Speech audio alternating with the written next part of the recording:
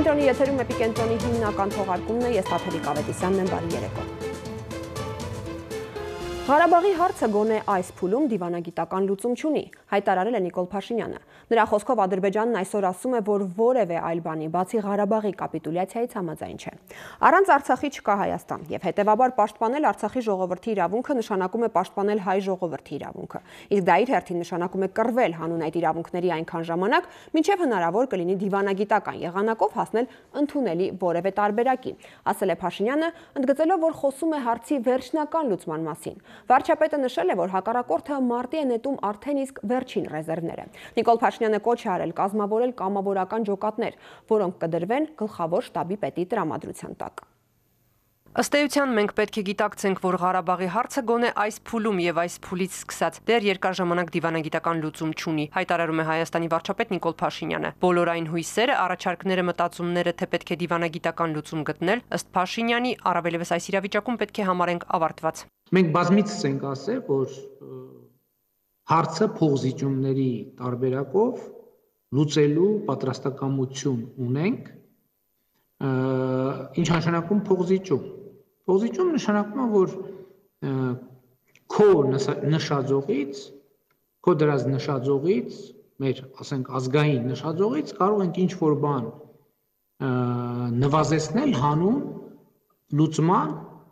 պայմանով, որ բնականաբար դիմացի կողմն էլ իր առավելագույն նշաձողից պետք է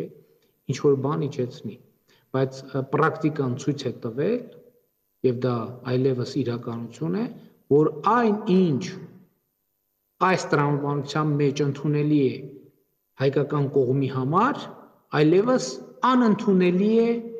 Ադրբեջանի համար։ Այսինքն նրանց ողջ դիվանագիտական ռազմավարությունը եւ մարտավարությունը եղել է եւ շարունակում է մնալ դա։ Իսկ թե երբ կարող է դիվանագիտական լուծման կարիք առաջանալ, վարչապետը խոստանում է հետո խոսել այդ մասին։ Ստեղծված իրավիճակում հայկական կողմի անելիքը մինչև վերջ պայքարելն է։ Այս process-ը արդյունավետ կազմակերպելու եւ շարունակական ըստ անհրաժեշտության այնքան, ինչքան հարկավոր է կազմակերպելու պարագայում է, որ մենք ի վերջո կկարողանանք հասնել մեզ համար ընդունելի դիվանագիտական լուծման, որովհետև ըստ էության Ադրբեջանն այսօր ասում է, որ որևէ այլ բանի, բացի Ղարաբաղի կապիտուլյացիային, համաձայն չէ, իսկ դուք դա հասկանում եք, թե ինչ է նշանակում։ Պաշտպանել Արցախի ժողովրդի իրավունքը նշանակում է պաշտպանել հայ ժողովրդի իրավունքը, այստեղ տարանջատում չկա, հիշեցնում է Նիկոլ Փաշինյանը։ Սա նշանակում է զենք վերցնել եւ կռվել այնքան, մինչեւ դիվանագիտական եղանակով հնարավոր կլինի խնդիրը լուծել։ Փաշինյանը կոչ արեց բոլոր քաղաքապետերին, գյուղապետերին, տեղական ինքնակառավարման բոլոր մարմինների ղեկավարներին ստանձնել լիդերություն, ձևավորել կամավորական ջոկատներ։ Լեգենդներ ունենք մենք ռազմի դաշտում, որոնք ի վիճակի են ձևավորել եւ արել են եւ անում են ամեն ինչ հայ ժողովրդի հաղթանակը կերտելու համար։ Նրանք դնում են եւ անում են ամեն հնարավորը։ Բայց պետք է նրանց կողքը կանգնել։ Պետք է նրանց կողքը կանգնել, որովհետեւ նրանց կողքին, այո, ցավոք, իրենց նման հերոսական եւ այդ հերոսական մեր շարքայիններից, սպաներից, կամավորներից շատերը զոհվել են հանուն հայրենիքի եւ պետք է նրանց տեղը կանգնել։ Հայաստանի վարչապետը տեղեկացնում է, որ առաջնագծում բավականին բարդ դժվար իրավիճակ է ստեղծվել։ Արցախի ողջ հարավով մարտական գործողություններ են ընթանում եւ այստեղ կա մի շատ կարեւոր նրբություն։ Մեր դիտարկումները ցույց են տալիս, որ հակառակորդը մարտի է նետում արդեն իսկ իր վերջին ռեզերվները։ Այո, նրանց ռեսուրսները շատ մեծ են, բայց մեր հերոսական զինծառայողներն աննկարագրելի ծավալի կորուստ են պատճառում, ասում է Փաշինյանը, ընդգծում, Ադրբեջանը հումանիտար հրադադարի չի համաձայնում նաեւ այդ պատճառով։ Ադրբեջանը վախենում է այս կոնտեքստում երկու բանից։ Առաջինը, որ մեկ տասնյակ հազարին մոտ դիակներ, մարմիններ, որոնք պիտի իրենց կազմակերպած էյֆորիայի ֆոնին վերադառնան, իմիջայլոց ասեմ, որ ահռելի քանակի զինտեխնիկայի, զրահատեխնիկայի, ահռելի քանակի կորուստներ Ես նախորդ ուղերձից մեկում ասացի, որ միլիարդից ավելի մեր հաշվարկներով հիմա արդեն միլիարդ ու կես հասած կլինի, առավել ևս, որ մենք սկսել ենք խոցել նաև թուրքական բայրակտարները։ Եվ այո, նաև դա է պատճառը հրադադարի, նույնիսկ հումանիտար 24 ժամով հրադադարի չգնալու պատճառը մեկը դա է, երկրորդն էլ, որ կբացահայտվեն այս կոնտեքստում արդեն կոնկրետ վարձկանների դիակներ եւ երրորդ կբացահայտվեն նաեւ թուրքական զորքերի զինվորների դիակներ։ Այս շրջանում շատ շրջանառվող Հայաստան-Ռուսաստան հարաբերությունների ու Լեռնային Ղարաբաղի խնդրի կարգավորման հարցում Մոսկվայի դերին է անդրադառնում Նիկոլ Փաշինյանը։ Հայաստանի եւ Ռուսաստանի գործակցությունը նա շատ բարձր է գնահատում։ Ռուսաստանը նաեւ հանդիսանում է ԵԱԿ Մինսկի խմբի համանախագահ եւ միևնույն ժամանակ հանդիսանում է Հայաստանի ռազմավարական գործընկեր եւ ես կարծում եմ, որ այս երկու կարգավիճակի բերումով Ռուսաստանը մինչեւ օրս արել է առավելագույնը եւ համոզված եմ սրանից հետո էլ կանի առավելագույնը։ Սրանում ընդհանրապես չեմ կասկածում։ Նայեք իրար աչքերի մեջ եւ իրար աչքերի մեջ գտեք հաղթանակը, հորդորեց վարչապետ Փաշինյանը։ Հասմիկ Օհանյան, Էպիկենտրոն։ Հարավային ուղղությամբ մարտերը շարունակվում են, հիմնականում հակառակորդի փոքր խմբերը չեզոքացվում են օջախային մարտերում։ 18-ից 51-ին կատարած գրառման մեջ տեղեկացրել է Պաշտպանության նախարարության ներկայացուցիչ Արծրուն Հովհաննիսյանը։ Առավոտյան Արցախի Պաշտպանության բանակը հարավում խոցել է հակառակորդի ինքնաթիռ։ Այսօր հայտնի է դարձել, որ թշնամական ուժերը բացի իսրայելական եւ թուրքական զինատեսակներից Արցախյան բանակի դեմ կիրառում են նաեւ չեխական 152 մմ-անոց դրամաչափի Դանա ինքնագնաց հրետանային կայանքներ։ Հարավային ուղղությամբ մարտերը շարունակվում են, հիմնականում հակառակորդի փոքր խմբերը չեզոքացվում են օջախային մարտերում։ 18-ից 51-ին կատարած գրառման մեջ տեղեկացրել է Պաշտպանության նախարարության ներկայացուցիչ Արծրուն Հովհաննիսյանը։ Առավոտյան Պաշտպանության բանակը հայտնել էր, որ գիշերվա ընթացքում Արցախա-ադրբեջանական հակամարտության գոտում իրադրությունը եղել է հարաբերական կայուն լարված։ Առանձին հատվածներում շարունակվել են փոխհրաձգությունները, հրետանային մենամարտերը, տեղային նշանակության մարտեր են ընթացել ճակատային գծի հյուսիսային եւ հարավային ուղղություններում։ Արցախի Պաշտպանության բանակի հոբստորաբաժանումները հարավային ուղղությամբ ժամը 8:30-ի սահմաններում խոցել են հակառակորդի ինքնաթիռ։ Թշնամական ուժերը բացի իսրայելական եւ թուրքական զինատեսակներից Արցախյան բանակի դեմ կիրառում են նաեւ չեխական 152 մմ տրամաչափի Դանա ինքնագնաց հրետանային կայանքներ։ Դրանց կիրառումն ապացուցող փաստերը հայտնվել են Պաշտպանության բանակի համապատասխան ծառայությունների տրամադրության տակ։ Նշված հրետանային կայանքները գտնվում են Ադրբեջանի զինված ուժերի կենտրոնական ենթակայության զորամասերից մեկի սպառազինության հաստիքացուցակում, ինչը նշանակում է, որ սեպտեմբերի 27-ից սկսած մարտերի ընթացքում Պաշտպանության բանակի իրականացրած թիրախային հարվածների հետևանքով Ադրբեջանի զինված ուժերի կորպուսային հրետանին կրել է լուրջ կորուստներ։ Ներկայացված լուսանկարները ցույց են տալիս Պաշտպանության բանակի հետախուզական ծառայությունների տրամադրության տակ եղած Դանա ինքնագնաց հրետանային դիվիզիոնի հարավային ուղղությամբ ծավալված մարտակարգերը։ Պաշտպանության բանակն այսօր հրապարակել է նաև հակառակորդի ստորաբաժանման խոցումն ու նահանջը պատկերող կադրեր։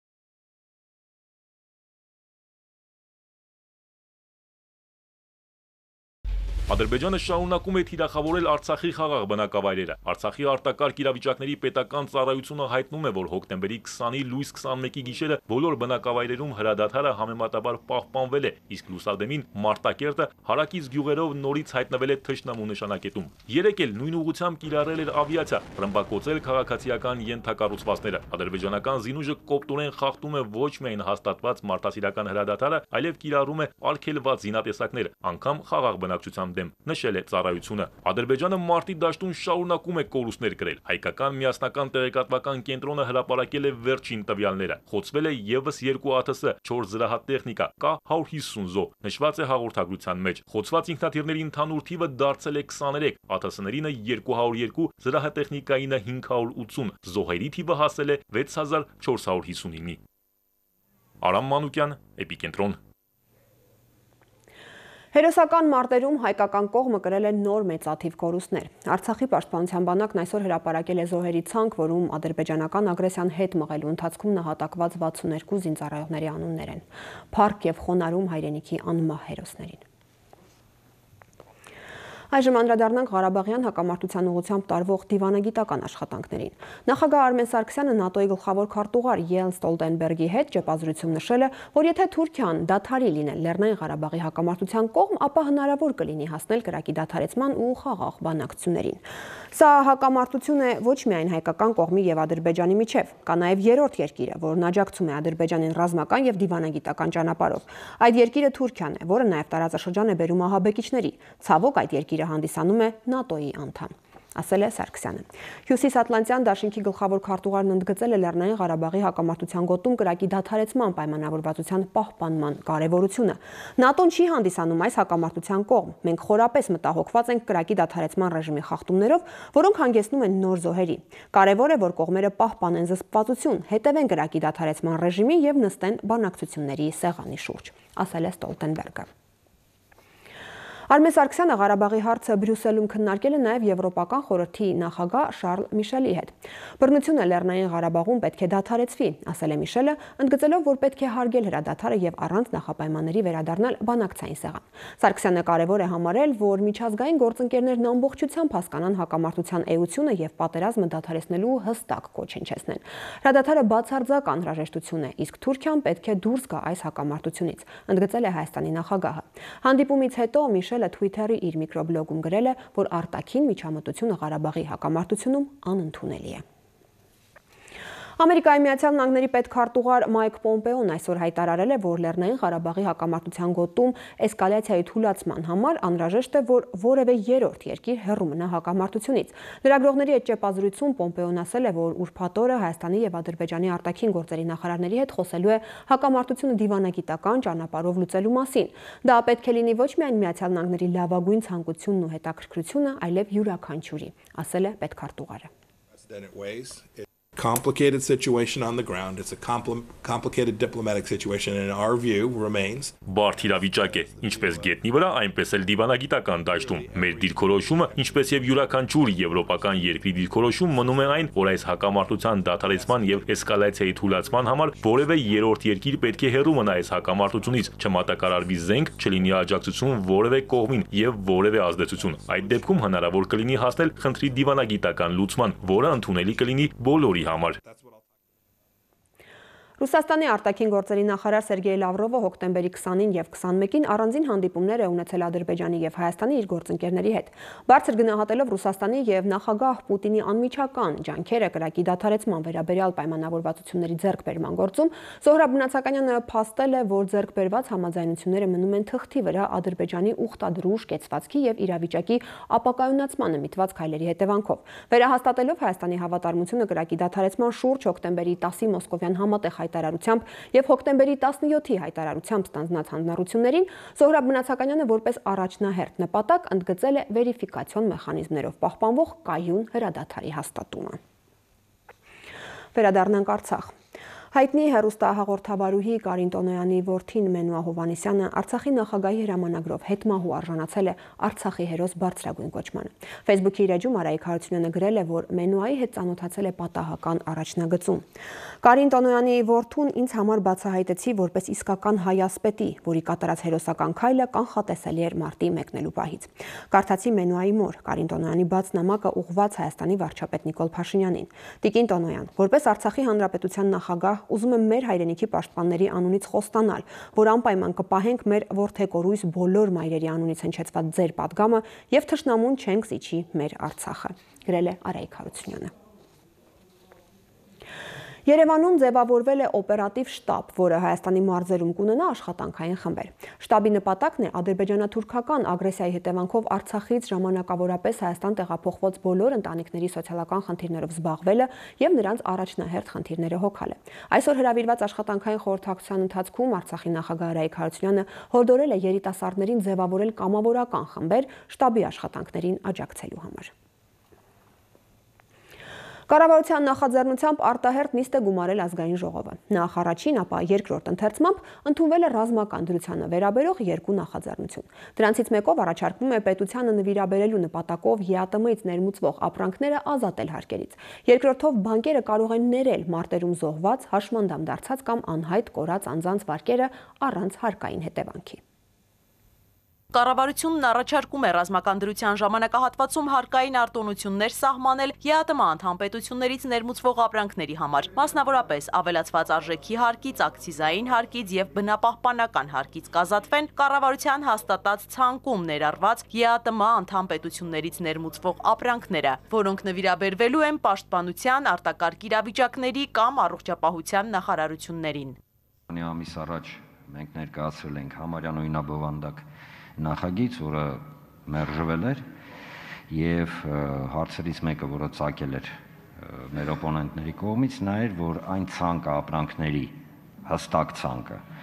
ինքը ինչ պրինցիպով է որոշվելու եւ որ գերատեսչություններ են որոշելու, որովհետեւ ըստ նախագծի խոսքը ոչ միայն ռազմականի մասին է գնում, այլ նաեւ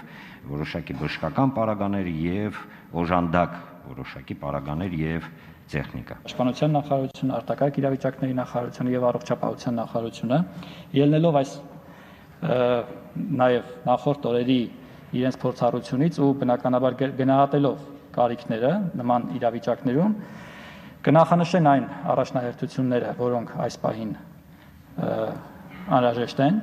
Երկրորդ նախաձեռնությամբ առաջարկվում է հնարավորություն տալ, որ բանկերը եւ վարկային կազմակերպությունները կարողանան առանց հարկային հետևանքներ կրելու ներել ռազմական գործողությունների հետևանքով զոհված, անհայտ կորած կամ հաշմանդամություն ձեռք բերած եւ նրանց հետ փոխկապակցված անձանց որոշակի շրջանակի վարկային պարտավորությունները։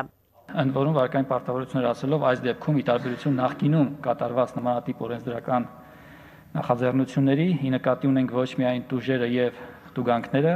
այլ նաև վարկի մայրգումարները, որովհետև այստեղ բոլորովին այլ տրամաբանություն է գործում։ Հնարավորություն է տրվում նաև ներել ոչ միայն անհուսալի ճանաչված, այլ նաև դեռևս անհուսալի չճանաչված վարկերը։ Առաջարկվում է, որպեսզի անաձեռնարկատերերի եւ նոտարների համար նույնպես այս հնարավորությունը տրվի։ Միքայել Մելքումյանը հանդես եկավ առաջարկով։ Պատկերացրեք այն հանգամանքը, որ ստացվել անեց, որ ՍՊ-ը գրանցել մեր փառապան զոհված ազատամարտիկը կամ վիրավորված, հաշմանդամ դարձած, եւ ասենք ինչ ենք անում տեղ, ասենք լավ, ՍՊ-ը գրանցել, այդ պահին տենց ՍՊ-ը գրանցել, ինքն ու փոխկապակցված անձն են, ասենք կին, ամուսիններ կամ չգիտեմ զավակ կամ ծնող, ասենք մի դեպքում մենք ասում ենք եկեք այդ բանը ներենք, մյուս դեպքում չներենք, մենք վաղ թե ուշ գալու ենք դրան։ Եկեք մի հատ ամբողջական նայենք, հասկանանք, ասենք ՍՊ-ը կամ բաժնետիրական կամ մի ուրիշ ձև է, ԱԾ չի, բայց ինչ դա, միգուցե այդ ԱԶ-ի շրջանառությունը շատ ավելի մեծ է, քան թե այդ ՍՊ-ի։ Ասենք եկեք ես առաջարկ եմ անում, որ նաև վերաբերվի մյուս կազմակերպարիրավական ձևերին, որտեղ երկուսներ, բոլոր հիմնադիրները, երկուս են թե երեք են, դրանք փոխկապակցված անձիկ են։ Կառավարությունը կքննարկի ձեր առաջարկը։ Միքայել Մելքումյանի առաջարկը բավական հանգամանալից քննարկվեց առաջինից երկրորդ ընթերցում, սակայն կառավարությունն այն չընդունեց։ Ուրեմն տեսեք, կարգավորման առարկան ռազմական դրության պայմաններում զոհված կամ հաշմանդամություն ձեռք բերած անձանց գործունեությունն է, սա մեկ, գիտակցենք սա, եւ երկրորդ անհատ ձեռնարկատերերի կողմից վերցրած շատ վարկեր ձեռնարկատիրական բնույթ են կրում կամ ՍՊ-ների կողմից ձեռք բերված վարկերի շատ վարկեր սպառողական վարկի բնույթ են կրում։ Այդ վիճակագրությունն էլ մենք չունենք, որ այստեղ ասենք։ Եկեք, եթե քայլ ենք անում, անենք, որտեվ մարդը ՍՊ-ի հիմնադիրական փոխկապակցված զոհվելական հաշմանդամը, թե անհատ ձեռնարկատիրոջ абսուրդ եմ համարում, որ տենց տարանջատում անենք եւ կլասիկ բան քննարկենք բիզնես հարաբերություններ այս փուլում։ ԲՀԿ խմբակցության քարտուղարն անդրադարձավ զինվորականների եւ աշխարհազորայինների բանկային պարտավորություններին։ Խնդիրը նրանումն է, որ շատերը թե կադրային զինվորականներից, թե աշխարհազորից ունեն որոշակի բանկային պարտավորություններ եւ խնդրեցին, որ մենք անպայման անդրադառնանք այս հարցին, ճիշտ է, Բարգավաճ Հայաստանը արդեն աշխատում է նախաձեռնության շուրջ, որ այն բանկային պարտավորությունները, որոնք ունեն, օրինակ, չգիտեմ, տոկոսների հաշվարկը կամ տոկոսների մուծումը, կամ կանգնեցվի, կամ սառեցվի, կամ ինչ-որ մի մեխանիզմ գտնենք, որ մարդիկ, որոնք այսօր առաջնագծում են այդ բանկային պարտավորությունների բեռի տակ եւ իրանց ընտանիքները չմնան։ Արման Աբովյանը նաև դիմեց բանկերին կոչ անելով ինչ-որ ձևով կարգավորել վարկային պարտավորություններ ունեցող զինծառայողների մուծումների հետ կապված հարցերը։ Իզաբելլա Հովհաննիսյան, Ալեքսանդր Կիրոյան, Էպիկենտրոն։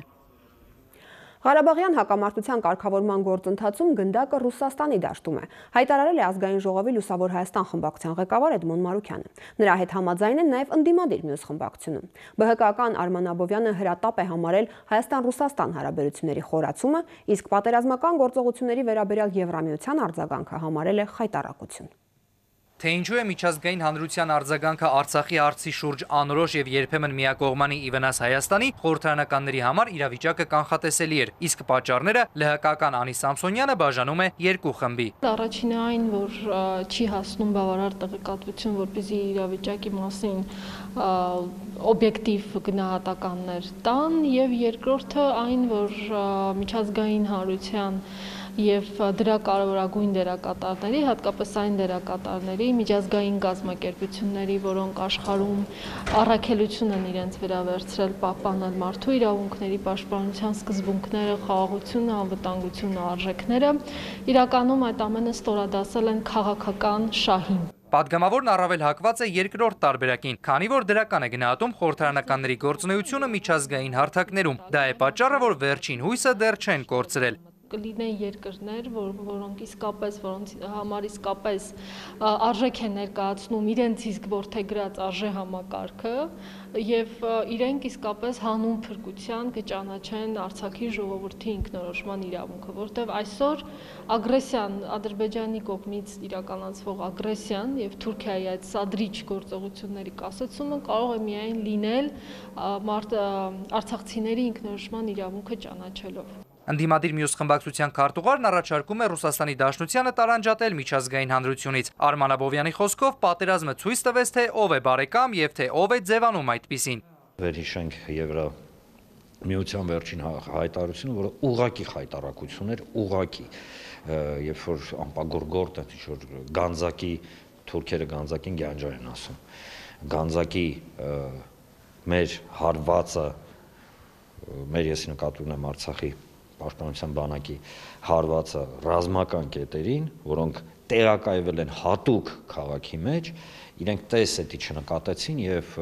դատապարտեցին հարվածը, իսկ երբ որ արդեն երրորդ շաբաթն է գնում, ամեն օր ռմբակոծվում է Ստեփանակերտը, ամեն օր ռմբակոծվում է Շուշին, ամեն օր ռմբակոծվում է Մարտակերտը, բոլոր գրեթե խաղաղ բնակիչներով լի քաղաքները, դրա մասին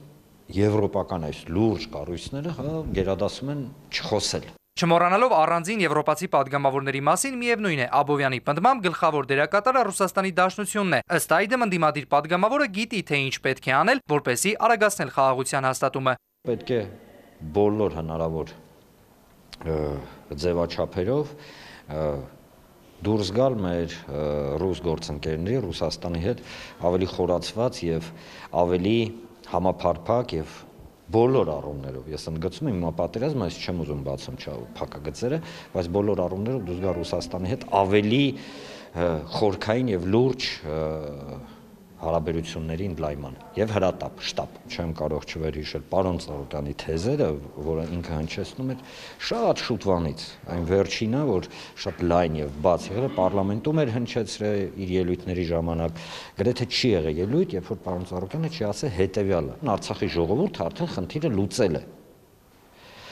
Արցախի դե յուրե լուծման միակ տարբերակը դա միջազգային դե ֆակտո կարգավիճակի դե յուրե վերացումն է, այն ինչի մասին այսօր բոլորն են խոսում։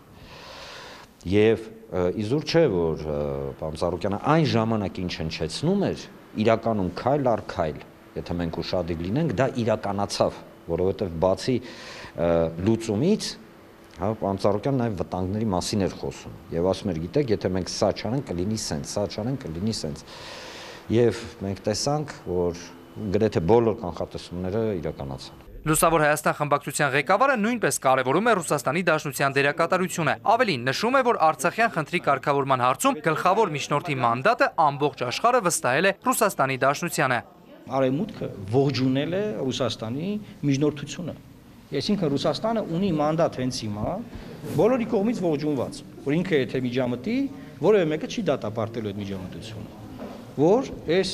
հումանիտար զինադադարը կյանքի կոչվի։ Հիմա գնդակը Ռուսաստանի դաշտում է։ Լրագրողները Մարուքյանից հետաքրքրվեցին, թե ինչու իր ղեկավարած ուժը չմիացավ այն 13 կուսակցություններին, որոնք առաջարկեցին ստեղծել ռազմաքաղաքական շտաբ Հայաստանի Հանրապետության ու Արցախի Հանրապետության բոլոր նախագահների ներգրավմամբ։ Այս պահին բոլոր այն մարդիկ, ովքեր ունեն ներուժ առաջարկելու ինչ-որ ծառայություն մատուցելու մեր տեղեկություններով, առաջին օրից այդ առաջարկություններն արված են։ Եվ հետևաբար կարիք չկա, որ քաղաքական ուժերը հայտարարեն, որ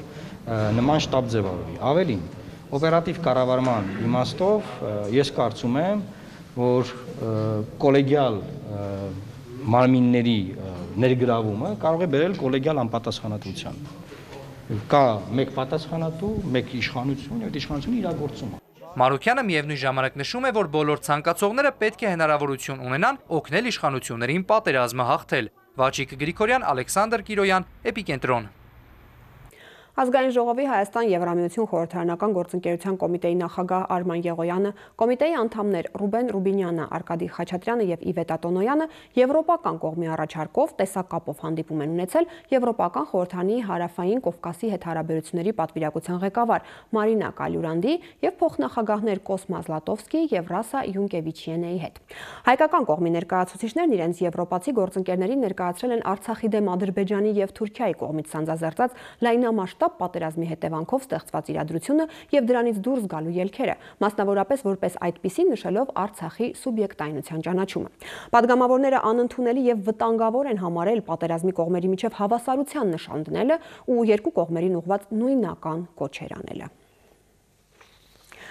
Մենք ողջունում ենք Իրանի ցանկացած կառուցողական քայլ ուղղված տարածաշրջանում խաղաղության ու կայունության հաստատմանը։ Իռնալրատվական գործակալությանը տված հարցազրույցում ասել է Նիկոլ Փաշինյանը, անդրադառնալով մինչև այժմ Ղարաբաղի հակամարտության գոտուց Իրանի տարածք ընկածականների եւ Իրանի օդային տարածք մուտք գործած անօդաչու թռչող սարքերի հարցին, վարչապետն ասել է. Եթե հայկական կողմից էլ նման երևույթ է գրանցվել, ապա այդ կապակցությամբ շատ ցավում եմ, բայց կարող եմ հավաստիացնել, որ հայկական կողմն ամեն ինչ անում է, որ իր բարեկամ երկիր Իրանին որևէ տհաճություն չպատճառի եւ այդպիսի միջադեպեր չգրանցվեն։ Ադրբեջանի կողմից լայնորեն օգտագործվում են իսրայելական անօդաչու թռչող սարքեր եւ հենց այդ փաստը նույնպես վկայում է, որ կան արտաքին ուժեր, որոնք միջամտում են, այսինքն միջամտությունները տարբեր կերպ են լինում։ Բացի ԵԱԿ Միսկի խմբի համանախագահող երկրների դերակատարությունից որևէ այդպիսի միջամտություն, միջնորդություն նկատելի չէ, բայց փաստն այն է, որ նաեւ Միսկի խմբի համանախագահող երկրները չեն կարողանում ազդեցություն ունենալ ներկայիս իրադարձությունների վրա, եւ այդ առումով հենց այդպիսին է իրավիճակը, այսինքն նրանք ճիշտ է հայտարարություններ անում են, դիրքորոշումներ հայտնում են, բայց իրավիճակի վրա իրական ազդեցություն ունենալ չեն կարողանում, եւ դա փաստ է։ Միանշանակ է, որ Թուրքիան անընդհատ քաջալերում է, որ զինադադար չլինի, որովհետեւ կարծում են, որ Թուրքիայի խնդիրները շատ ավելի լայն են։ Խորհրդակցություն 5 նախկին նախագահների մասնակցությամբ Լևոն Տեր-Պետրոսյանի մամուլի խոսնակ Արման Մուսինյանը Facebook-ի իր էջում գրել է. «Ի լրումն 3 հրապարակված հաղորդագրության տեղեկացնում եմ, Արցախի եւ Հայաստանի ներկա մտահոգիչ իրավիճակով պայմանավորված տեղի ունեցել եւս մի խորհրդակցություն, որին այս անգամ մասնակցել են Հայաստանի նախկին նախագահներ Լևոն Տեր-Պետրոսյանը, Ռոբերտ Քոչարյանը, Սերժ Սարգսյանը եւ Արցախի նախկին նախագահներ Արկադի Ղուկասյանը եւ Բակո Սահակյանը։ Ես համաձայն չեմ, որ Կազանում սպառվել էր բանակցային ճանապարհով խնդրի լուծումը։ Բրիտանական Independent պարբերականին տված հարցազրույցում ասել է Հայաստանի 3-րդ նախագահը։ Սերժ Սարգսյանի գնահատմամբ այս հակամարտությունը երբեք չի եղել սառեցված հակամարտություն, անգամ եթե մեզ հաջողվել է երաշխավորել Հայաստանի եւ Լեռնային Ղարաբաղի անվտանգությունը։ Փոքր մասշտաբներով, սակայն Ադրբեջանը բոլոր այս տարիներին շարունակել է հարձակվել մեզ վրա, ասել է նախկին նախագահը։ Իրական խաղաղությունն ըստ Սարգսյանի միայն հնարավոր է բանակցությունների միջոցով։ Սերժ Սարգսյանն ասել է, որ նպատակահարմար չի գտնում մեկնաբանել Հայաստանի ներկայիս իշխանությունների գործողությունները, ընդգծելով, որ Հայաստանը առերեսվում է արտաքին ագրեսիայի հետ, ուստի պետք է ներսում համախմբված լինել։ Ադրբեջանի նախագահը շարունակաբար խոստանում էր իր ժողովրդին, որ իր բանակը շատ արագ կարող է գրավել Լեռնային Ղարաբաղը, եթե նրանք այդպես ցանկանան։ Հիմա նրանք օգտագործում են իրենց զինանոցում առկա բոլոր զենքերը, ներառյալ Թուրքիայի կողմից ուղարկված անօդաչու թռչող սարքեր եւ վարձկաններ, սակայն 3 շաբաթվա ընթացքում նրանց հաջողվել է ընդամենը մեկ ուղղությամբ բավականին խորանալ, եւ սա դեռ չի նշանակում պատերազմի ավարտ։ Հայկական բանակը մարտունակ բանակ է, իր հազարավոր պրոֆեսիոնալ, իրենց գործին նվիրված, 2 պատերազմների փորձ ունեցող սպաներով եւ գեներալներով, տասնյակ հազարավոր քաջ զինվորներով եւ պաշտպանական պատերազմի համար բավարար սպառազինությամբ, բայց ափսոս շատերը զոհվեցին պաշտպանվելիս մեծ կորուստ պատճառելով ադրբեջանական զինված ուժերին եւ վարձկաններին։ Ռազմավարական առումով այս պատերազմը խելահեղություն է եւ քաղաքացիական բնակչությունը վճարում է Ալիևի խելահեղ երազանքի համար։ Այժմ տեղափոխվենք հայկական միասնական տեղեկատվական կենտրոն եւ ուղիղ եթերում հետևենք Պաշտպանության նախարարության ներկայացուցիչ Արծրուն Հովհաննիսյանի, Հայաստան համահայկական հիմնադրամի տնօրեն Հայկակ Արշամյանի եւ Զինծառայողների ապահովագրության հիմնադրամի տնօրեն Վարուժան Ավետիքյանի ճեպազրույցին։ Ռազմաճակատում այսօր վաղ առավոտյան նորից մարտական գործողությունները շարունակվել են եւ ըստ էության շարունակվել են բոլոր ուղղություններով, այդ թվում նաեւ այսօր թեժ է եղել կենտրոնական ուղղությունը։ Նախ հյուսիսում մարտական գործողությունները եղել են հետևյալ բնույթի, հարձակողական մի քանի փորձ է կատարել Ադրբեջանի զինված ուժերը, որոնք հետ են մղվել մեր զորքերի կողմից, հակառակորդին պատճառելով զգալի կորուստ, կիրառվել է ավիացիա, հիմնականում մարտավարական ինքնաթիռներ, որոնք որևէ կերպ հաջողության չեն հասել։ Կենտրոնական ուղղությամբ մի քանի դիվերսիոն խմբեր, որոնց գործողությունները պաշտպանության բանակը նաև տեսանյութով հրապարակեց օրվա ընթացքում, փորձել են ներթափանցել ուրեմն մեր դիրքերը եւ առաջանալ, մեր հրետանային դիպուկ կրակից հետո դիմել են փախուստի, եղել են հիմնականում առանց զրահատեխնիկայի խմբեր։ Հարավային ուղղությամբ մի քանի օջախային մարտերը շարունակվել են, հատկապես ուղղությունը թեքվել է դեպի ավելի հարավ, ավելի մոտիկ Արաքսի ուրեմն հունին։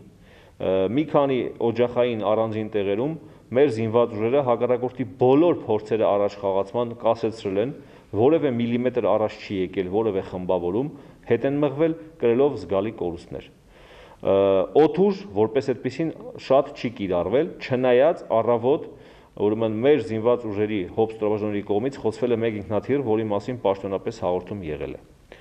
Ընդհանուր առմամբ օպերատիվ վիճակը ամբողջ առաջնագծում այդպիսին է, մարտերը շարունակվում են, նրանք այդքան թեժ չեն, ինչպես նախորդ օրերի ամենաթեժ մարտերի հետ համեմատած, բայց պահպանում են իրենց ուրեմն աստիճանը, կիրառվում է հիմնականում հրետանի, կիրառվում է շատ քիչ քանակությամբ զրահատեխնիկա, մեծ թվով դիվերսիոն խմբեր, գրոհող խմբեր, հետևակ եւ մասամբ օդուժ։ Ընդհանուր առմամբ վիճակը այսպիսին է։ Այսօր մենք բրիֆինգին հրավիրել ենք ուրեմն երկու հիմնադրամների ղեկավարներին, նախ խոսք ուզում եմ տրամադրել Հայաստանի համայնքական հիմնադրամի գործադիր տնօրեն պարոն Հայկակ Արշամյանին։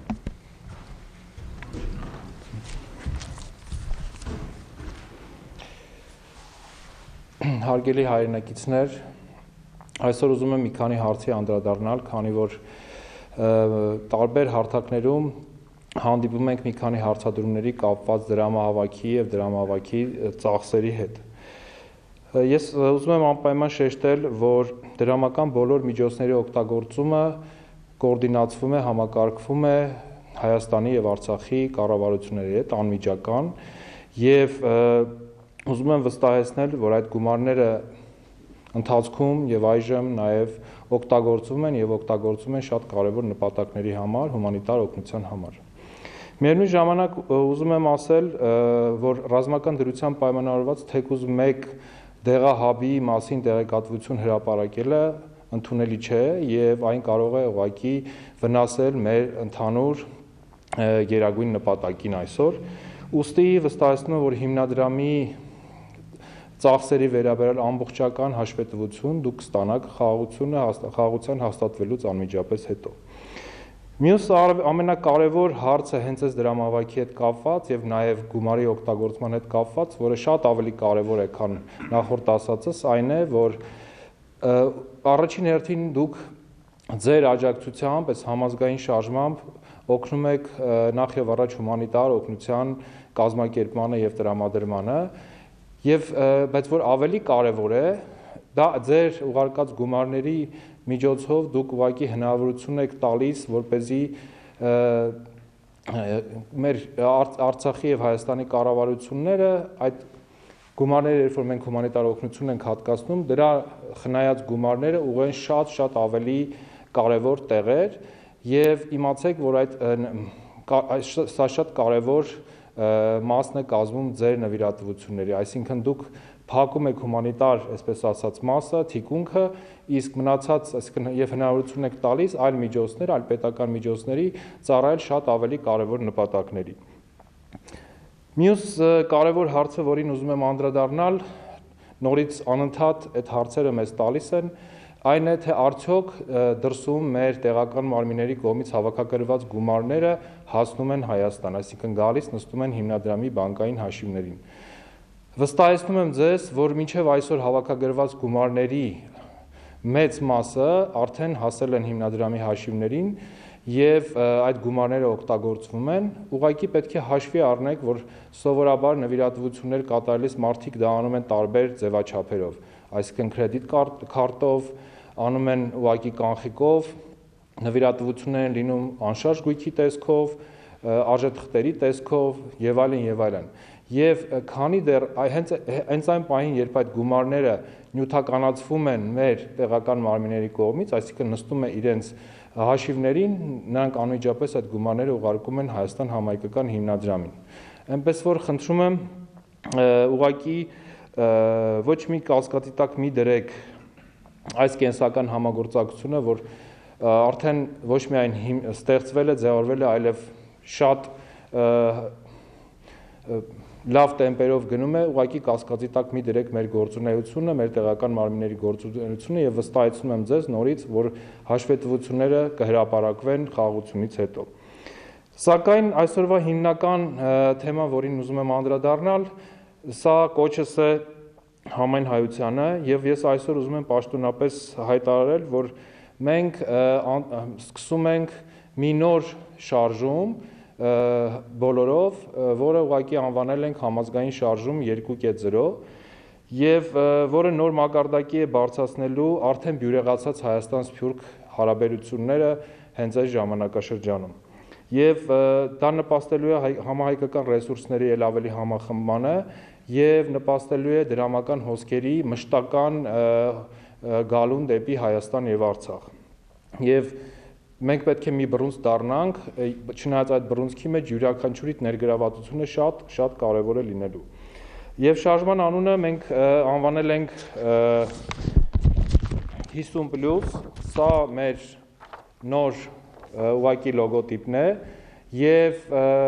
այս շարժումը ճիշտն ասած սկսվել է ուղղակի հախուռն տարբեր մեր համայնքներում, Լոս Անջելեսում, Արևելյան ափում, Բելգիայում, Հոլանդիայում եւ մեր հայրենակիցները անընդհատ մեզնից պահանջում են, որպեսզի ոչ միայն միանվագ ուղղակի մարդիկ միանվագ օգնություն ուղարկեն Հայաստան, այլ պարբերական ուղղակի գրանցվեն հիմնադրամի կայքում ամեն ամիս որոշակի գումար նվիրաբերելով հիմնադրամին։ Ուղղակի պատկերացրեք, որ եթե այս շարժմանը միանա, չգիտեմ, 1 միլիոն մարդ, ապա մենք ամեն ամիս ուղղակի հիմնադրամում կունենանք $50 միլիոն, օրինակ, եթե վերցնում ենք $50 որպես չափանիշ, եւ դրա շնորհիվ ուղղակի տարեկան մենք ունենանք մոտավորապես $0.5 միլիարդ։ Եվ այս 50-ը ուղղակի մի ընդունեք որպես կոնկրետ թիվ, սա ուղղակի սիմվոլիկ է, ուղղակի համարեք սկզբունքը հետեւյալն է, որ 50 + 50 +, այսինքն 50 գումարած 50 գումարած 50։ Եվ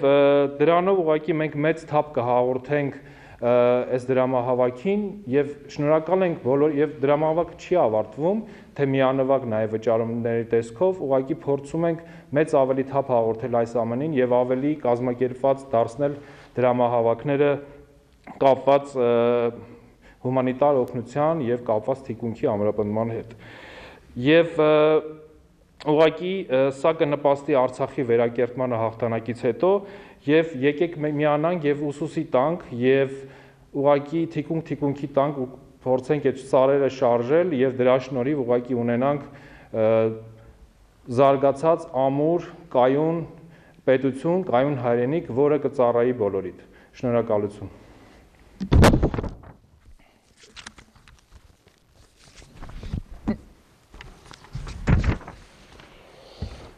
Շնորհակալություն պարոն Արշամյան,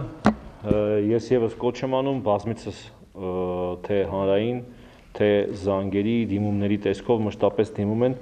ինչով օգնենք, ինչպես օգնենք եւ առաջի հերթին մենք ուղղում ենք միջոցները ուրեմն Հայաստանի Հավաքական Հիմնադրամին, բայց մեր համար շատ կարեւոր է նաեւ զինծառայողների ապահովագրության հիմնադրամը, որտեղ եւս միջոցներ են կուտակվում եւ որտեղ եւս պետք են կուտակել մեծ միջոցներ, քանի որ մենք ունենք զոհեր եւ վիրավորներ, որոնց ընտանիքներին շատ կարևոր աջակցություն է։ Հետևաբար այս պահին խոսքը տրամադրում եմ պարոն Վարուժան Ավետիքյանին։ Բարև ձեզ սիրելի հայրենակիցներ, իմ անունը Վարուժան Ավետիքյանն է, զինծառայողների ապահովագրության հիմնադրամի տնօրենն եմ։ Հիմնադրամը ստեղծվել է 2017 թվականին եւ ունեցել է եւ առայժմ էլ ունի միայն մեկ նպատակ՝ դա ապահովելը մեր սահմանները պաշտպանելիս զոհված եւ վիրավոր դարձած հերոսների ընտանիքների ֆինանսական կայունությունը։ Այս ամբողջ անցնող տարիների ընթացքում, շուրջ 4 տարիների ընթացքում Հայաստանի Հանրապետության յուրաքանչյուր քաղաքացի եւ Հայաստանի Հանրապետությունում աշխատող յուրաքանչյուր ոք հիմնադրամին գիտեք, որ վճարել է 1000 դրամ ամսական կտրվածքով, որը շուրջ $2 է։ Այդ $2 կամ 1000 դրամների շնորհիվ այս տարիների ընթացքում մենք կուտակել ենք 30 միլիարդ դրամ կամ շուրջ $60 միլիոն, որն ամբողջությամբ ուղղվելու է այս պատերազմի ընթացքում զոհված եւ հաշմանդամ դարձած զինծառայողների ընտանիքներին ապահովելու համար նրանց արժանապատիվ, նրանց երեխաների, նրանց կանանց ծնողների արժանապատիվ կյանքը։ Ես մի փոքր անց տեղեկատվություն կտամ լրացուցիչ, թե ինչ գումարներ ենք վճարում եւ ինչպես կարելի է նվիրաբերել։ Այս պահին չափազանց կարեւոր է, որ մեր հայրենակիցները, ինչպես Հայաստանից, այնպես էլ Սփյուռքից, մեզ կատարեն նաեւ նվիրաբերություններ, որովհետեւ ցավոք սրտի պատերազմը դեռևս չի ավարտվել, մի օր ավարտվելու է, հաստատ ավարտվելու է մեր հաղթանակով եւ մինչեւ այդ օրը, այդ պայծառ օրը գա, սահմանին գտնվող մեր զինծառայողները, քաջ տղաներն ու աղջիկները պիտի վստահ լինեն, պետք է ունենան հոգու հանգստություն, որ իրենց ընտանիքները ֆինանսապես ապահովեն եւ իրենց ֆինանսական կայունությունը առկա է։ Մենք հատուցումներ ենք տրամադրում ինչպես զոհված, այնպես էլ հաշմանդամություն ունեցող կամ վիրավորված եւ դրա հետևանքով հաշմանդամություն ստացած զինծառայողներին, ինչպես առաջի կարգի հաշմանդամներին, այնպես էլ երկրորդ կարգի հաշմանդամներին։ Հատուցումներ ենք տրամադրում նաեւ մեր անհայտ կորած զինծառայողներին, ովքեր անհայտ կորել են եւ իրենց մասին որևէ լուր չկա։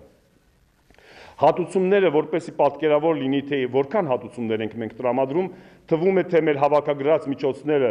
այսօր 60 միլիոն դրամը մեծ գումար է, բայց իրականում մենք յուրաքանչյուր զինծառայողի ընտանիքի, ես դրամով կասեմ ապա դոլարով, տրամադրում ենք 58 միլիոն դրամից մինչև 82 միլիոն դրամ, որը դոլարային արտահայտությամբ կազմում է $120,000-ից մինչև $160,000 շուրջ։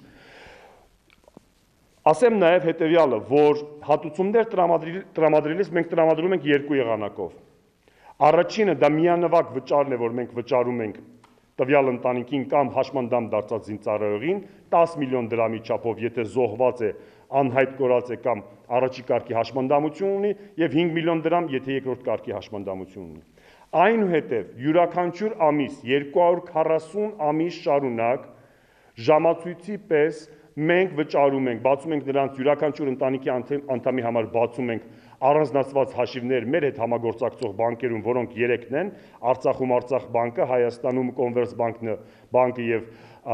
Հայ բիզնես բանկը, բացում ենք այդ 3 բանկերում հաշիվներ եւ այդ հաշիվներին ենք փոխանցում այդ գումարները յուրաքանչյուր ամիս 100,000-ից մինչեւ 300,000 դրամ։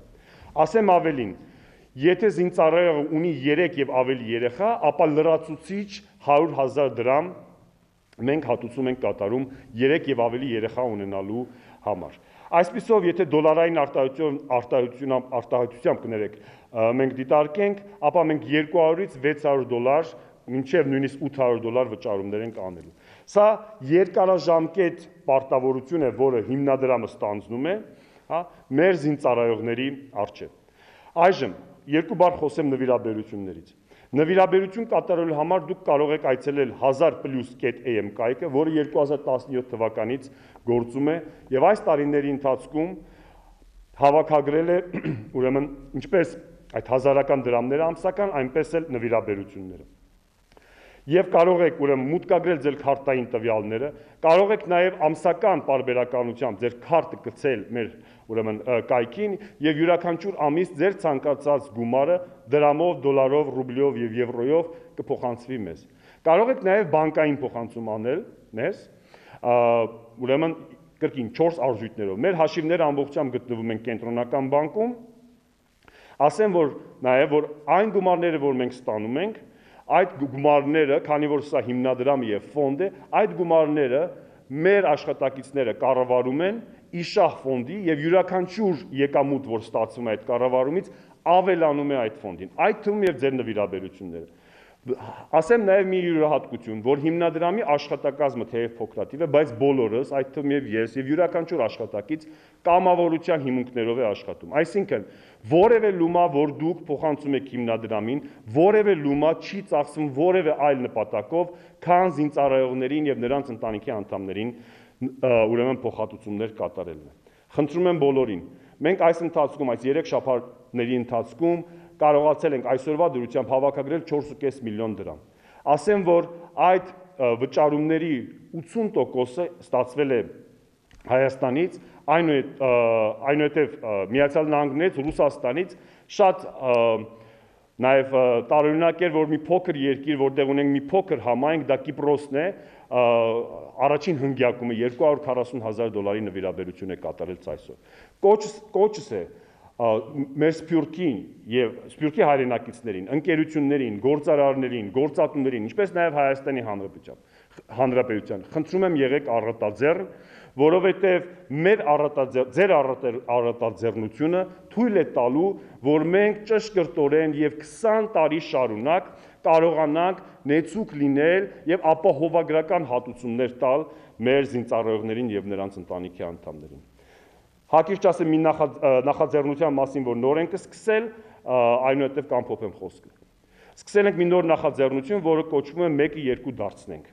Այս նախաձեռնության շրջանակներում Հայաստանի Հանրապետությունում գործող յուրաքանչյուր տնտեսավարող սուբյեկտ կամ գործատու հնարավորություն է ստանում իր աշխատակիցների կողմից ամսական կարգով վճարվող 1000 դրամները կրկնապատկել, այսինքն իր կողմից 1000 դրամ եւս ավելացնել յուրաքանչյուր աշխատակցի համար։ Այսպիսով 1000 դրամը մենք կարող ենք դարձնել 2000 դրամ, եթե որպես թվեր եթե ասեմ, անցյալ տարի եթե մենք ստացել ենք 7.5 միլիարդ դրամ 1000 դրամներով հավաքել ենք լումա առ լումա, ապա 2020-ից հետո, եթե այս նախաձեռնության բոլորը միանան, բոլոր գործատուները միանան, ապա մենք կարողանանք մեր 7.5 միլիարդը կամ 15 միլիոն, շուրջ 15 միլիոն դոլարը վերածել 30 միլիոն դրամի։ Այսինքն փոքր ներդրմամբ կարող ենք մեծ արժեք ստեղծել եւ այդ արժեքը այն զգացմունքն է, այն հոգու եւ մտքի հանգստությունն է, որ մեր սահմանը պաշտպանող հերոսները գիտեն, որ եթե դժբախտ դեպք տեղի ունենա եւ ցավոք սրտի դժբախտ դեպքեր տեղի են ունենում, իրենց ընտանիքը ազգի ապահով ձեռքերում է։ Շնորհակալություն։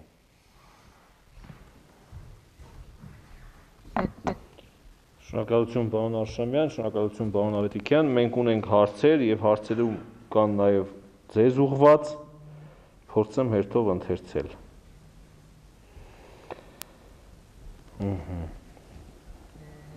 Նախ ընթերցեմ ձեզ ուղված հարցերը, հետո ինձ։ Հարց կա պարոն Արշամյանին, հարց են բարձրացնում, այս տարի լինելու է նաև հեռուստամարաթոն, թե ոչ։ Նախ ուզում եմ պարոն Ավետիքյանի խոսքին անդրադառնալ, ուրեմն հիմնադրամը շատ լավ առաջարկ է կրկնապատկելու առաջարկը եւ հիմնադրամը այս ամսվանից կրկնակի կվճարի իր աշխատողների 1000 դրամը, այսինքն որպես գործատու մենք այդ 1000 դրամները հավելյալ կվճարենք եւ երկրորդը հեռուստամարաթոնի մասին այո հեռուստամարաթոնը լինելու է հեռուստամարաթոնը տեղի ունենալու նոյեմբերի 26-ին սակայն ասեմ որ այս ընթացքում նաեւ փոքր նմանատիպ դրամահավաքներ են լինելու եւ այս ամսվա վերջին էլ մի հետարքիր դրամահավաք լինելու որ եւ կարծում եմ որ այս փոքր դրամահավաքները ի վերջո ամբողջովին պետք է այսպես ասած ընդառաջ լինեն հեռուստամարաթոնին եւ հեռուստամարաթոնի ընթացքում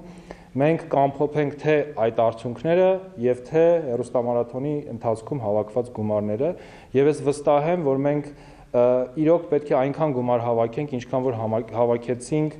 այս կարճաժամկետ դրամահավաքի ընթացքում։ Շնորհակալություն։ Շնորհակալ։ Ունեք հարցեր։ Շնորհակալություն, Երվանդ Մարյան, Հայաստան-Արցախ սփյուռք համայնքական ամսագրի թղթակից։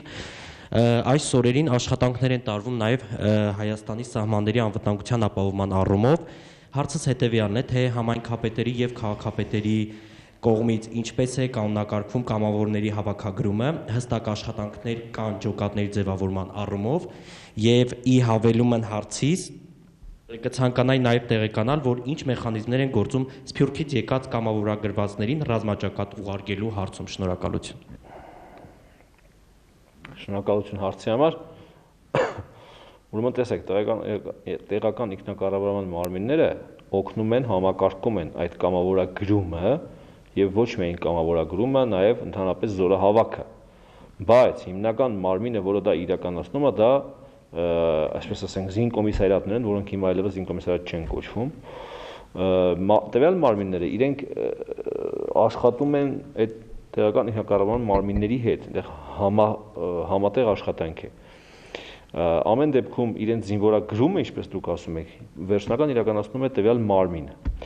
Ինչ վերաբերվում է Սփյուռքից եկած քաղաքացիներին, այն քաղաքացիները, որոնք Հայաստանի Հանրապետության քաղաքացիներ չեն, թեկուզ եւ Սփյուռքից եկած,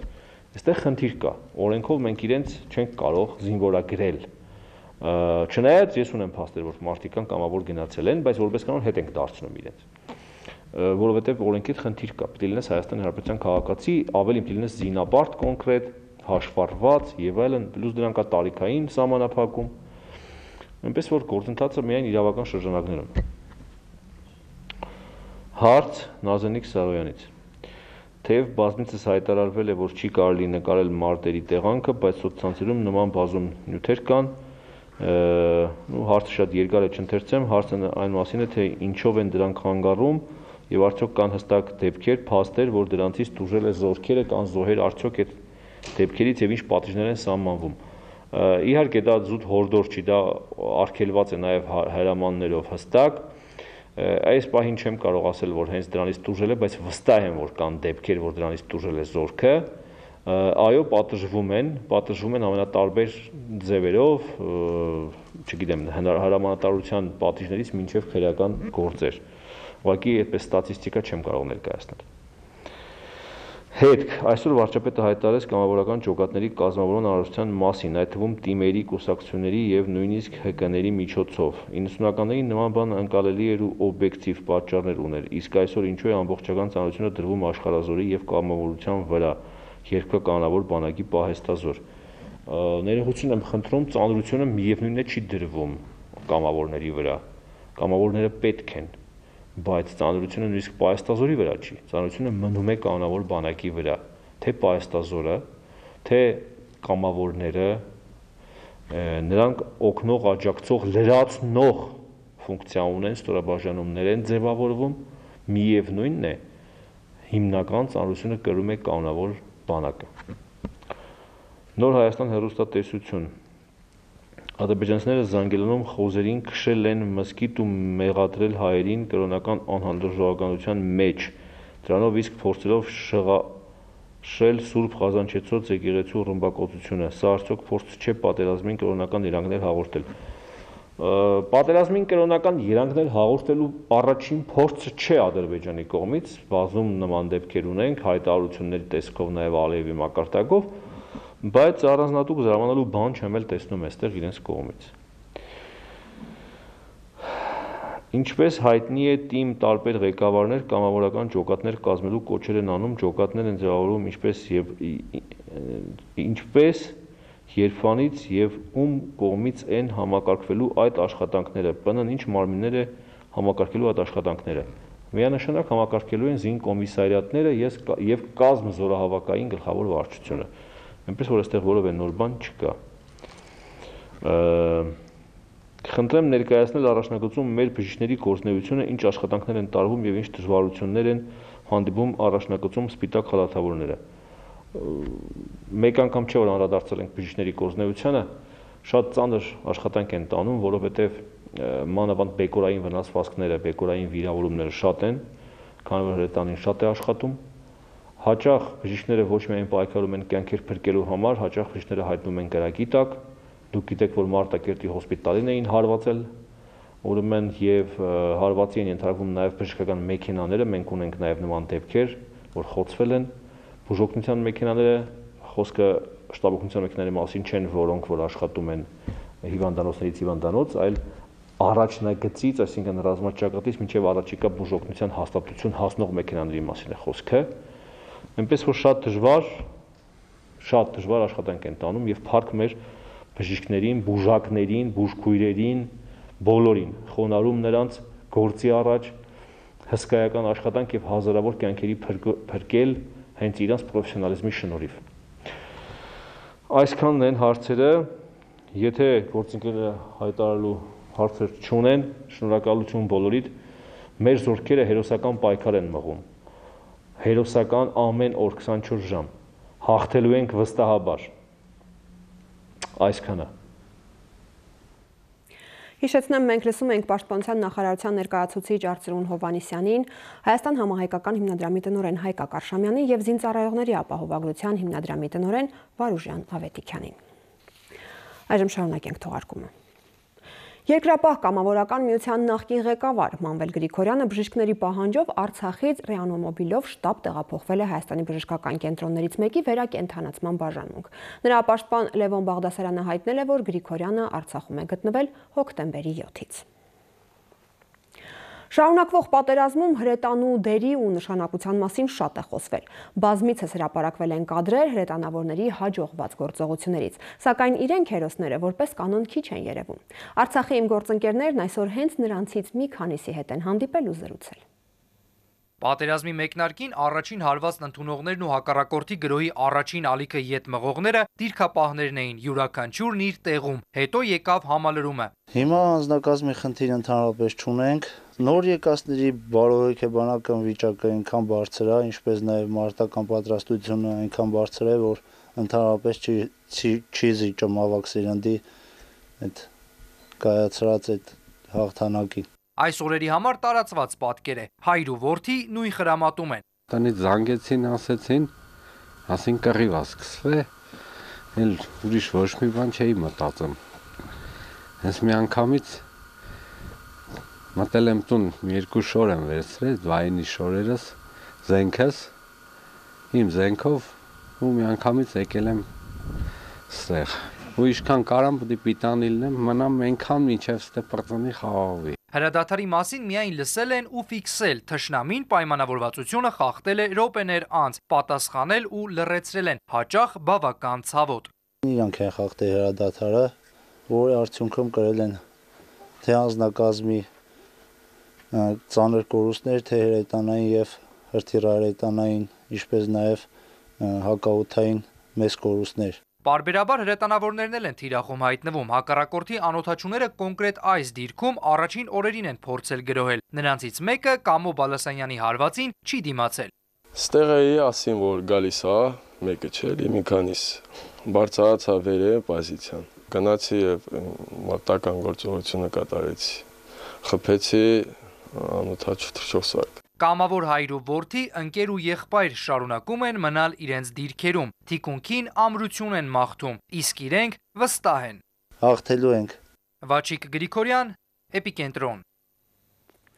Ամերիկայի Միացյալ Նահանգների կոնգրեսի ներկայացուցիչների պալատ է ներկայացվել Արցախի անկախության ճանաչման կոչնամակը։ Նախաձեռնության հեղինակ դեմոկրատ կոնգրեսական Գրայս Նապոլիտանան անդրադառնալով Լեռնային Ղարաբաղի հակամարտությանը նշել է. ազատությունը Արցախի գոյատևման միակ հնարավորությունն է։ Հազարամյակներ շարունակ Հայաստանի մի մասը հանդիսացող Արցախը չի կարող միանալ Ադրբեջանին։ Սենատոր Էդվարդ Մարկսն էլ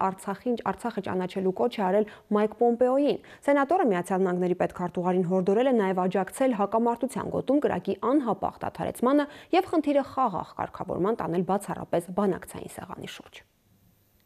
Արցախը շատ ամերիկյան պատմություն է, ազատ մարդկանց հաղթանակն ընդդեմ օտար տիրապետության։ Այսպես է սկսել ԱՄՆ կոնգրեսի ներկայացուցիչների պալատի խոսնակ Նենսի Փելոսիին ուղված իր նամակը Կալիֆոռնիայի նահանգից դեմոկրատ կոնգրեսական Գրեյս Նապոլիտանոն։ Կոնգրեսականը ամերիկյան իշխանություններին կոչ է արել ճանաչել Լեռնային Ղարաբաղի անկախությունը։ Այս հպարտ հանրապետության քաղաքացիները մարմնավորում են մեր անկախության հռչակագրի բառերը, որը ամերիկացիների եւ ամբողջ աշխարհի համար հաստատեց, որ արդար կառավարությունը բխում է կառավարվողների համաձայնությունից։ Ազատությունը Արցախի գոյատևման միակ հնարավորությունն է, առաջ ընթանալու ճանապարհը ազատությունն է։ Ուստի ԱՄՆ-ի կողմից Արցախի անկախության պաշտոնական ճանաչման կոչ եմ անում։ Հետադարձ չի կարող լինել, Արցախը չպետք է վերադառնա Ադրբեջանին։ Միացյալ Նահանգների կողմից Արցախը ճանաչելու վերաբերյալ հայտարարությամբ է հանդես եկել նաև սենատոր Էդվարդ Մարքին, կոչ անելով ԱՄՆ պետքարտուղար Մայք Պոմպեոին հասնել կրակի անհապաղ դադարեցման Լեռնային Ղարաբաղում եւ հակամարտությունը լուծել խաղաղ բանակցությունների ճանապարհով։ Սենատորի հայտարարությունում ասվում է, որ Ադրբեջանի ագրեսիվ գործողությունները Լեռնային Ղարաբաղում, որոնց ամբողջությամբ աջակցում է Թուրքիան, պետք է անհապաղ դադարեցվեն։ Միացյալ Նահանգները պետք է անհապաղ հասնի շփման գծի կրակի դադարեցման եւ շտապ վերադարձ բանակցություններին Մինսկի խմբի միջնորդությամբ, քանի որ Ադրբեջանը շարունակում է հակամարտությունը ապօրինի ռազմական ուժի միջոցով լուծելու փորձերը, միջազգային հանրությանը այլ ընտրություն չի մնում, քան ձեռնամուխ լինելու Արցախի հանրապետության միջազգային ճանաչմանը կառուցողական բանակցությունների բացակայության պայմաններում։ Պետքարտուղար Պոմպեոն նաև պետք է հստակեցնի, որ ամբողջությամբ հետևելու են ազատության աջակցման մասին օրենքի 907-րդ հոդվածին, ըստ որի կդադարեցվի ամերիկյան օգնությունը Ադրբեջանին անվտանգության ոլորտում։ Ամերիկայի Հայդատի հանձնախմբի հաղորդմամբ Արցախի ճանաչման մասին է խոսել կոնգրեսական Ադամ Շիֆը։ Միացյալ Նահանգները պետք է Ադրբեջանին եւ Թուրքիային հասկացնի, որ եթե նրանք շարունակեն բռնության քաղաքականությունը, հակամարտությունը խաղաղ կարգավորման տանելու փոխարեն, ապա մենք պատրաստ ենք ճանաչել Արցախի հանրապետությունը որպես անկախ պետություն, ասել է կոնգրեսականը։ Ֆրիդա Ղազարյան, Էպիկենտրոն։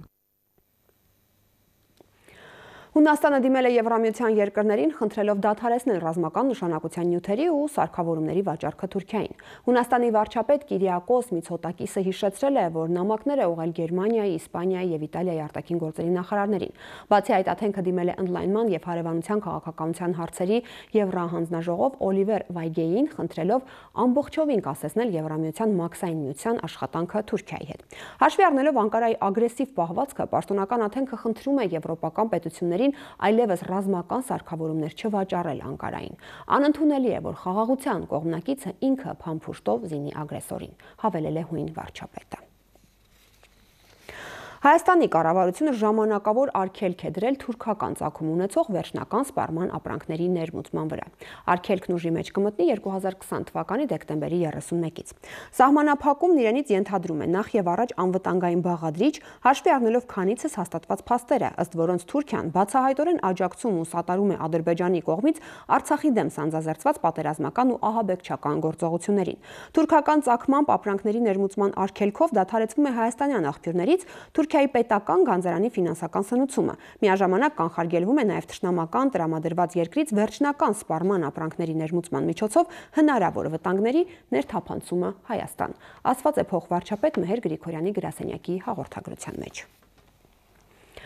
Ադրբեջանը շահագրգռված է ոչ թե զինադադարով, այլ պատերազմը շարունակելով։ Հրապարակին տված հարցազրույցում ասել է Ռուսաստանի Պետդումայի падգամավոր ԱՊՀ հարցերով հանձնաժողովի առաջին փոխնախագահ Կոնստանտին Զատուլինը։ Ըստ նրա, Ռուսաստանը եւ Հայաստանը ստեղծված իրավիճակում պետք է եզրահանգումներ անեն։ Զատուլինն անդրադարձել է նաեւ Հայաստանի ներքին իրավիճակին։ Ռուսաստանի Դաշնության Պետդումայի падգամավոր ԱՊՀ հարցերով հանձնաժողովի առաջին փոխնախագահ Կոնստանտին Զատուլինը հրապարակին տված հարցազրույցում անդրադառնալով Ղարաբաղյան հակամարտությանը ասել է, որ Ադրբեջանը շահագրգռված է ոչ թե զինադադարով, այլ պատերազմը շարունակելով։ Իսկ եթե այդպես է, ել ինչ բանակցություններ, դա մոլորեցնելու համար է, կարծում է падգամավորը։ Հրադադարի խախտումները օգնում են ենթադրություններ անել, թե ում կողմից են, Ադրբեջանի, բայց սա հաստատելու համար պետք է փաստաթղթավորված լինի, կամ ինչպես հիմա են ասում, այս տեղեկատվությունը պետք է վերիֆիկացված լինի, եւ սա էլ դիտորդների եւ հակամարտության գոտում խաղաղապահների հեռանկարի մասին է, բայց ինչպես գիտեք, հենց սկզբից Ադրբեջանը խուսափում էր դիտորդական առաքելությունից եւ խոչընդոտներ էր հարուցում միջազգային Կարմիր խաչի առաքելության համար, մասնավորապես որպեսզի կատարվեն այդ հրադադարի պայմանները։ Ես կարծում եմ, Ռուսաստանը սրանից պետք է եզրահանգումներ անի, կանի, եւ իմ կարծիքով Հայաստանում եւս պետք է եզրահանգումներ անեն։ Զատուլինն անդրադարձել է Հայաստանի ներքին իրավիճակին։ Ըստ նրա, Հայաստանում գործող իշխանությունը 2 տարվա ընթացքում զբաղված լինելով իր հակառակորդների դեմ պայքարով եւ այստեղ հասնելով ինչ-ինչ չակերտյալ հաջողությունների, քաղում է այս ամենի պտուղները, այդ թվում նաեւ Ղարաբաղում։ Ժամանակը չէ, որ Հայաստանում հանգեն ինչ-որ մի կառավարության անհրաժեշտության, որը կմիավորեր երկիրը, ոչ թե այն կբաժաներ։ Պատերազմից 2 օր առաջ կալանավորեց Ծառուկյանին ու շարունակում է նույն ոգով։ Զատուլինը պատասխանել է նաև Հայաստանի եւ Ռուսաստանի միևնույն անվտանգային համակարգի մաս կազմելու մասին հարցին, նշելով, որ եթե Հայաստանը համարում է, որ իր որպես ՀԱՊԿ-ի անդամի շահերը ոտնահարված են, պետք է դիմի ՀԱՊԿ-ին։ Ասպիկոհանյան, Էպիկենտրոն։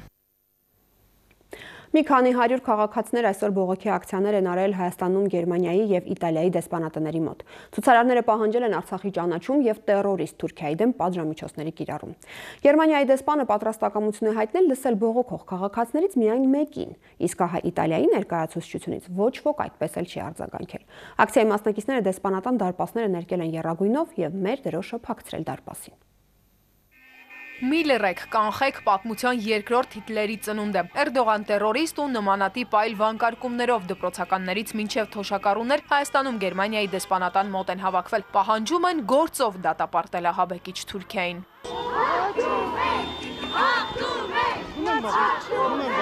Կույր ձևացող աշխարհի աչքերը բացելու համար բողոքի ակցիայի մասնակիցները որոշեցին աղմուկ բարձրացնել, որպեսզի իրենց ձայնն ավելի լսելի լինի մեր երկրում Գերմանիայի դեսպանին։ Ճանապարհով անցնող մեքենաները սկսեցին ազդանշան տալ, հետո ակցիայի մասնակիցները մի քանի րոպեով փակեցին ճանապարհը։ Դրան հաջորդեցին ռազմահայրենասիրական երգերը։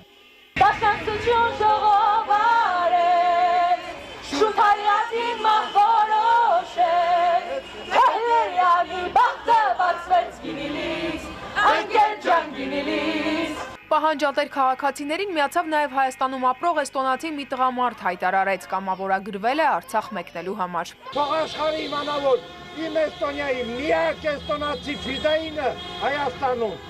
հայ ժողովրդի հետ է։ Այս ընթացքում դեսպանատնից տեղեկացրեցին, որ դեսպանը կարող է 1 հոգու ընդունել։ Ներս գնացող ակտիվիստն ասաց հանդիպման է գնալու հստակ պահանջով։ Արցախի անկախության ճանաչում։ Մոտ կես ժամ անց դեսպանին հանդիպելու գնացած Մարինե Չոբանյանը վերադարձավ։ Ասաց ներկայացրել է պահանջները, դեսպանն էլ պատասխանել է, թե բոլոր փաստերն ունեն, իրադարձություններին հետևում են, աշխատում են իրավիճակի կայունացման ուղղությամբ։ Ակցիայի մասնակիցներին կոչերից այն կողմ չանցնող ջայլամի քաղաքականություն վարող բունդես դեսպանի պատասխանը բորբոքեց։ Այսօր պատերազմական հանցագործ Թուրքիային եւ Ադրբեջանին չսանձելու արդյունքն է։ Հայկական տարածքում բազմաթիվ արգելված զենքերի օգտագործման արդյունքն է։ Սոցիալիզմը դուրս եկեք, դուրս եկեք։ Հետո որոշեցին երթով անցնել դեպի Իտալիայի դեսպանատու, կոչերով ու երգերով հասան այստեղ։ Սակայն ոչ իջնող եղավ, ոչ էլ լսող։ Մեր երկրում իտալական ներկայացուցչությունը խորը քնից այդպես էլ դուրս չեկավ։ Արցախի ճանաչում պահանջող մեր հայրենակիցները հայտարարեցին. այսօր լռելով թույլ եք տալիս, որ վաղը Էրդողանը ձեր տունը քանդի։ Մեկ բջիգողը, որ մեր հայերը ապրում են այնտեղ, տուն այդ հողերը ուզում ես։ Որ մեկ իրավունքով տուն ուզես կոր, եթե տուն մուսլիման մարդ ես, եթե իրակապես մուսլիման մարդ ես, աստված մենը գվախնաս, արի համացայնի աս հողը կեսնա Ադրբեջան օքեյ մեր հողերը ուր է մեր հողերը ուր է մեր հողերը չկա ադանգենը տուն ոնց ասվածեն վախնաս տուն ասվածեն չէ վախնան տուն սուդես Իտալական դեսպանության անտարբերությանն ի պատասխան մերոնք եռագույնը փակցրեցին դարպասին ու եռագույնով էլ ներկեցին դեսպանատան մուտքը Այդա Կարապետյան, Մհեր Կիրակոսյան, Էպիկենտրոն Ռազմաճակատում շարունակվող գործողությունների ֆոնին պայքարը չեն դադարեցնում նաև Եվրոպայի հայերը։ Այսօր եւս բողոքի խաղաղ ակցիա է անցկացվել Բրյուսելում։ Մեր հայրենակիցները ավտոերթ են արել Եվրոպական խորհրդարանի եւ ՆԱՏՕ-ի կենտրոնակայանի տարածքներում։ Եվրոպայի հայերը կրկին ոտքի են ելել այս անգամ դեպի Բրյուսել։ Ակցիան սկսում են մեծ ավտոերթով, ուղևորվում են դեպի ՆԱՏՕ ու Եվրախորհրդարանի գրասենյակներ։ ՆԱՏՕ-ին հանձնենք մի նամակ, որ նրանք միգուցե տեղյակ չեն ինչ է կատարվում մեր հայրենիքում, թող տեսնեն, կարդան, հասկանան եւ մեծ էկրան ենք պատրաստել նրանց համար, որ չլինի մի օր որոշեն ու ասեն մենք չէինք իմանում, չնայած բոլորս էլ լավ գիտենք, որ նրանք ամեն ինչ գիտեն, նույնիսկ գիտեն, թե ինչ տերորիստների հետ ենք մենք հիմա կռվում։ Հայկական դրոշներով ու Արցախը խաղաղություն է ուզում, լռությունը ցեղասպանության է բերում, Եվրոպա արթնացիր եւ այլ կոչերով խաղաղ ավտոերթի մասնակիցները հայտարարում են. Եվրոպայի լռությունը խախտելու միակ տարբերակը մեր ձայնը բարձրացնել է։ Ցույցերը չեն դադարելու այնքան ժամանակ, մինչև աշխարհը լսի իրենց ձայնն ու դատապարտի ահաբեկչական երկու երկրների ցեղասպան գործողությունները։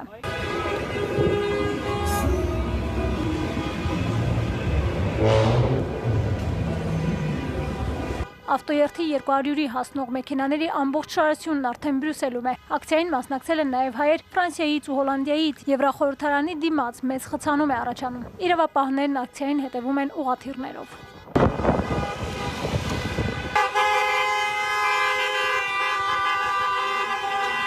Եվրապարլամենտի տարածքի որոշ հատվածներում ոստիկանները պատ են կառուցել։ Ակցիայի մասնակիցները սակայն հայտարարում են, այստեղ են ոչ թե հրահրելու համար, այլ բացառելու ագրեսիան, ցուցադրելու Արցախում իրական դրությունը։ Ասող տողի վրա ձայները ինչ է կատարվում հիմա մեր Արցախում։ Ակցիայի իրականացման վայր ժամանեցին Եվրոնյուզի ներկայացուցիչները։ Որոշ ժամանակ անց ցուցարարներն ուղևորվեցին դեպի ՆԱՏՕ-ի գրասենյակ։ Հաղթական դիրքերից միշտ մարտական հաղթելու ենք ժողովուրդ ջան։ Էլ եմ ասում էր հաղթանակի գրավականը թաքնված է մեր միասնականության մեջ։ Այս միասնականությունը, այս բռունցքը օրորի ժամ-ժամի, որ մեծանում ու ուժեղանում է, մեր հաղթանակը դրանով ենք կերտել։ Նման ակցիաներ նախատեսվում է անցկացնել նաև ուրբաթ օրը Ստրասբուրգում։ Նազելի Ստեփանյան, Էպիկենտրոն։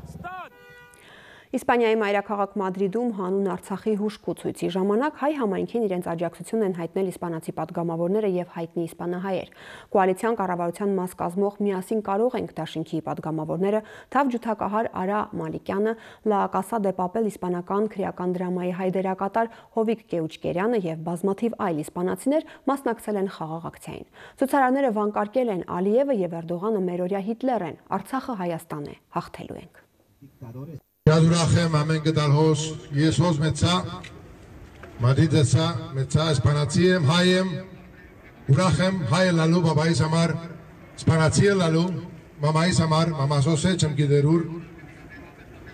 մեծա բաբայիս ինձ մամաս գպատմային բերուտին պախանք, չէ որ պատրազմը սկսավ, հիմա նորեն գլագոր ասիգա, հայրուր դարի եղավ, հիմա նորեն սկսեցան հնելու, Եվ պիտի չի գրնան, մենք ինչ-որ այսուր պսավ, մինչև ոս ասանք։ Սիրելի հայրենագիցներ, շատ հուզիչ է հիմա հոսը լալ և ձեզ դեսնել, այսչապ հայեր, այսչապ ուժ և ձեր սերը մեր հայրենագիցին համար։ Ես այսչապ հայ գյանքիս մեջ չէի դեսած ամենքույթ միասին և գտեսնեմ մեր ուժը, գտեսնեմ մեր power որ բիդի հաղթելու ենք։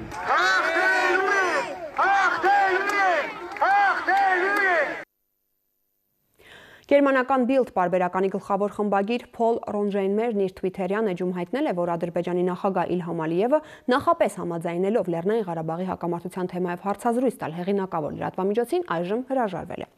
Ադրբեջանի նախագահը համաձայնել էր Ղարաբաղի վերաբերյալ հարցազրույց տալ Bild-ին, իսկ հիմա հանկարծակի հրաժարվում է դրանից։ Ինչ հարցերից եք վախենում, պարոն նախագահ, գրել է Ռոնժեյնմերը, հիշեցնելով, որ Հայաստանի վարչապետը եւ նախագահը արդեն իսկ հարցազրույցներ տվել են պարբերականին։